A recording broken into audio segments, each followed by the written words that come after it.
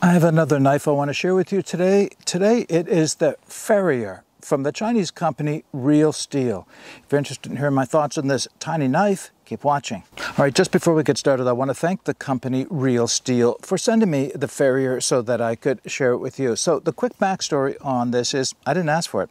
They asked me if I'd like to take a look at this knife. And the reason is I recently reviewed another knife from Real Steel, the Bushcraft Plus. Really high quality, high value knife for sure.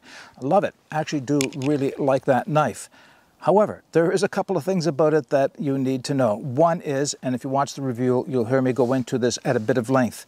Don't remove the handles. They have Allen key nuts on them, so that they're intended to be removed. Actually, they provide you the Allen wrench for doing that.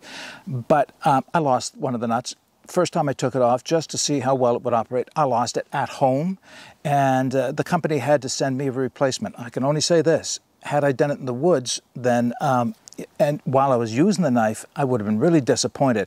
As it was, it was a delay before I could bring this review to you because the company had to send me a replacement. They didn't have to. They kindly did so, which I truly appreciate. However, to make it worthwhile for them to ship that little nut to me, they said, would you take another knife and review it at the same time? And this is the knife they wanted to send me.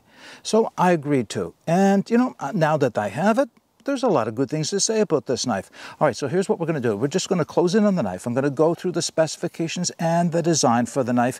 There's not a lot of testing or demonstration I can do for it, but I will talk about my experiences with it. Just before we go into the details of the Real Steel Furrier, I thought I'd share with you the sheath that it came with, because I do have a few comments on that, and then of course I want to move on from that so we can focus on the knife. So this is the sheath the knife came with. It's a good quality leather sheath. It is undyed. I did put a coating of snow seal on it because, well, it was an undyed sheath, and that's I wanted to give it some protection. I'll show you how the knife goes into the sheath, and you can see it's in there kind of loose. There is this dome retention snap on it that actually doesn't do much of anything to hold it in, so a bit of a miss here as well. And the way you're supposed to wear this, well, it's scout style. Can you see the sewn on straps that you would wear horizontally across your belt? Well, first comment is, how do you get your belt under them? It would have to be like a dress belt for a pair of pants you wear to an office, because any good sized belt is not getting underneath there at all. And even if I could get the belt underneath there, I'd be a little concerned about the retention carrying it in that direction. So what does that leave you? Neck knife, lanyard. That's exactly how I set it up. So I ran a piece of paracord, just looped it through the back here with the lark's head onto the back, and now I can carry this around my neck. And you know, it's okay like that. In fact, I like it. Maybe a little tiny bit heavy. In fact, I think the sheath is way overbuilt for a neck knife. You can see, I suppose, if the retention had been good, you could carry it upside down, but not the way the retention is on this sheath right now. Okay, let's just finish off on the sheath. It's functional. It'll do the job. Could it have been better? A whole lot better. But the quality's there, so it's up to you whether or not you want to risk carrying it horizontal or, like me, carry it as a neck knife. Let's get this out of the way. All right, I want to do the specifications for the knife, and then we'll talk about the design. There's a couple of interesting features in the design here. Overall length, 6.89 inches, which is 175 millimeters. Blade, 2.99 inches. That's about as close to 3 inches as you're going to get. 76 millimeters. Blade thickness, 0.14 of an inch, 3.6 millimeters. Blade steel, excellent choice. Bohler N690, high quality stainless steel. Not one of the super steels, but as high as you can get before you make that jump into the super steels. This one came with a olive wood.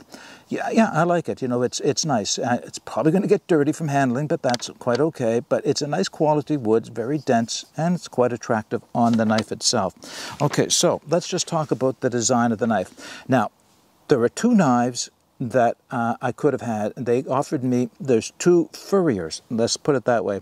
The other Furrier is a full-on skinning knife. It has this huge belly under here and round it like this. Ideal for skinning. I can see that. But that's very task specific, and I wanted a knife that I'd be a little bit more general in its usage. So I chose this one. This one's called a Harpoon design. So let's just start right up there. When you see a swedge like that, unsharpened of course, that's raised above the back of the knife, that's usually referred to as Harpoon design. There is a slight clip to it as it goes down towards the point, and there's still a fair amount of belly. In fact, that's still a skinning knife, or at least it could be used as, maybe not as well as the other design that comes from in this blade, the Furrier.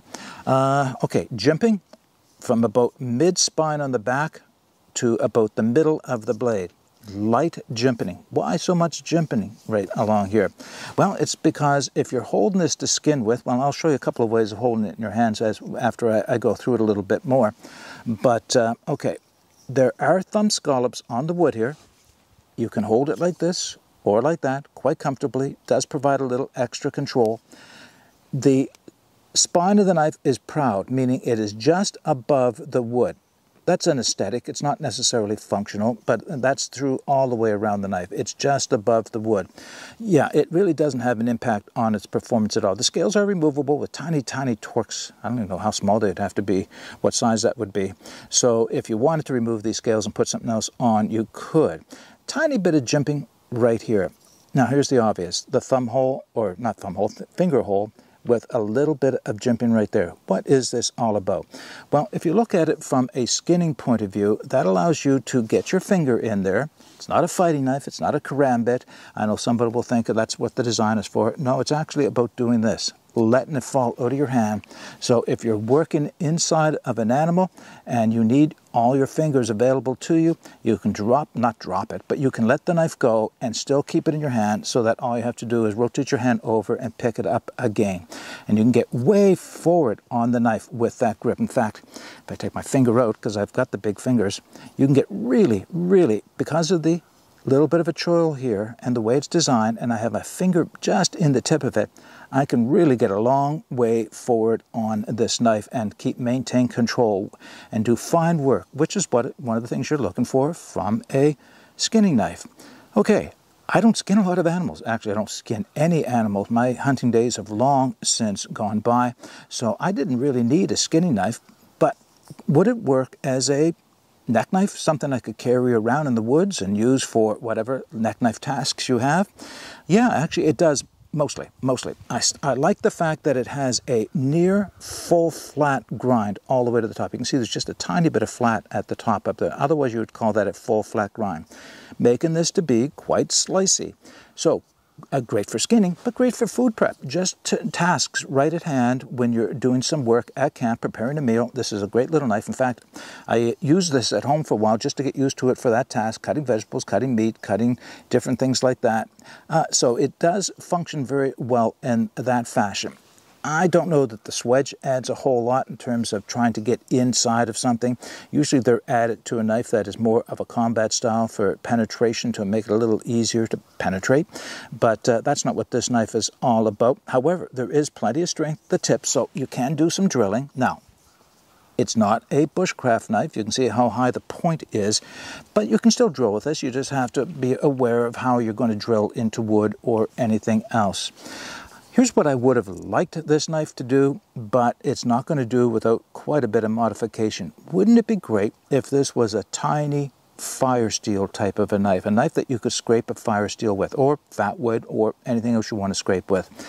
Well, certainly not with all that jimping. You're not going to be scraping anything. And the forward edge where that swedge is, it's not sharp.